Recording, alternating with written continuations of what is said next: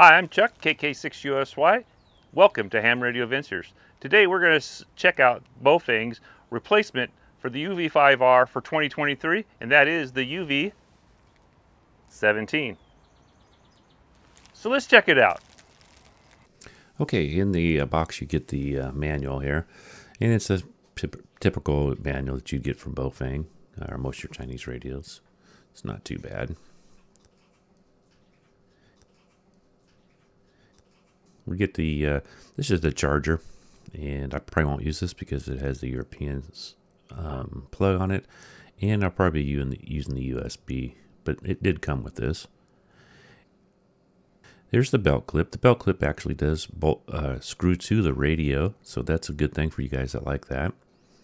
It seems strong enough. And now we have the charge cord. It's a USB-C, which is good.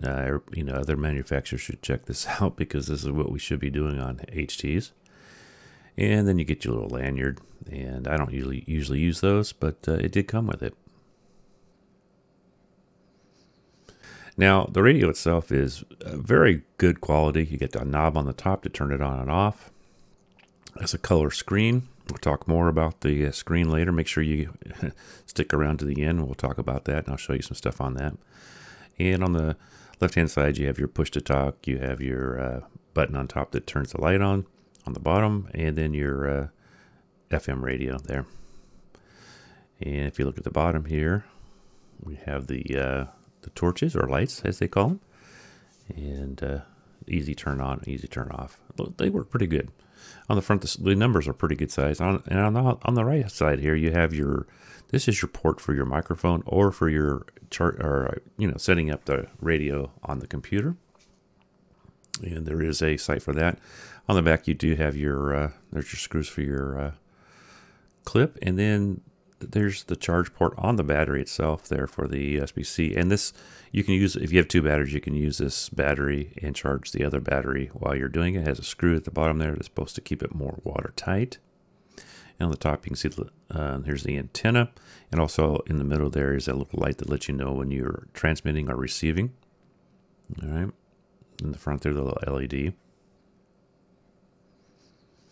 And this is your typical 136 through 174 and 400 through 520 on the receive and transmit.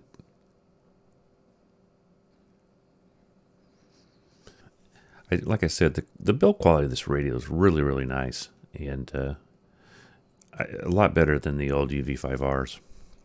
So now I'm going to show you a little comparison between this and FT60. FT60 is one of my favorite radios from Yaesu. About the same total height. The antenna is a little longer on the 60, but the body's a little longer on the 17. But pretty nice and pretty comparable as far as the build quality, I would say. Maybe not quite as good. And now here it is to the UV5R, the radio that it's supposedly replacing or updated from. And if you see, the screen is way bigger. And again, we will talk about that. Make sure you stick around to the end. We're going to talk about that screen, the color screen that is. And physically, thickness is about the same. It's quite a bit taller radio than the UV5R. Okay, so here's the Baofeng site. This is the Germany site. I'll put a link in the description for you guys. This is their site. Basically, it says an upgrade to the UV5R. That's what they're telling. This has 999 memory channels, which that's something new for Baofeng. I think they used to be like 120, something like that. Here's just some of the features, and we'll talk about some of those at the bottom of the screen here. This is a really good thing here. It's got the USB-C charge port on the back of the battery. Now it is on the battery, which means that if you have multiple batteries, you can charge one while using the other. So that's a pretty nice feature. Has color screen. There's this picture of the screen. We'll show that to you later.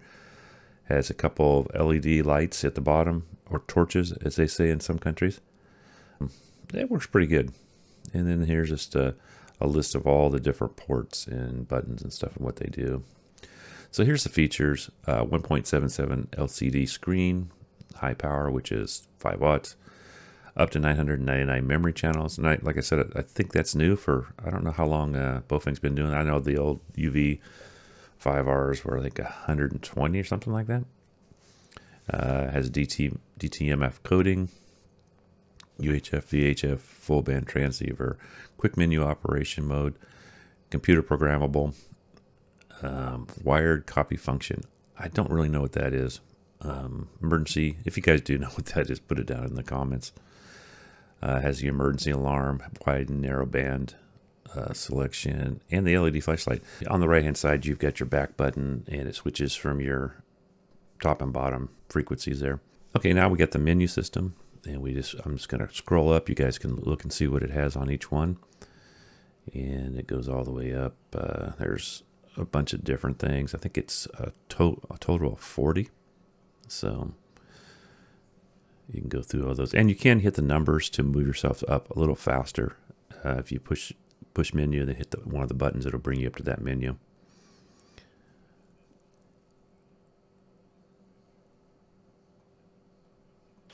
Testing KK6USY. This is the audio coming from the UV5R. Testing 1, 2, 3. KK6USY. Testing complete. USY. This is the audio from the Yaesu FT60. Testing 1, 2, 3. Test complete. KK6USY clear. Testing KK6USY. This is the audio coming from the UV-17. Testing 1, 2, 3, 4. KK6USY. Testing complete. Okay, now we're going to look at the charge port on the back. And you see, you plug the USB-C in here. You get a little LED light there. It's red right now. I think it turns green when it's charged all the way. So that's real handy. That's what I'll probably be using. And now we'll take the battery off and take a look at the battery here. It has the one screw that holds it in. And there's the back of the radio. It gives you your frequencies and Baofeng and the model number. And then it's an 1800 milliamp hour battery. And now we're going to go outside. This is the thing I don't like about the screen. The color screen's great inside. I mean, it's not the greatest I've ever seen, but as soon as you walk outside, you start losing it. And now when I get into the sunlight here, you'll see in just a second, you can't see anything. And so the screen is terrible. I'd rather have the old screen from the UV5R, tell you the truth, because I mean, right there you can kind of see it again, but it's not very good outside.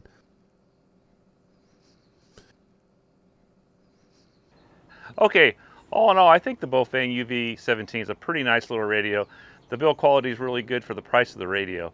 It feels really nice in your hand. But I do want to tell you that I want to thank Banggood for sending this radio to me for the review. Now, they didn't tell me what to say. All the opinions are my own, and I didn't have to show them my video before I posted it.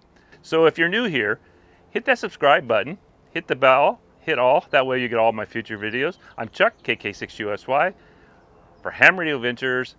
73 all, be safe, and I hope to catch you on the airways.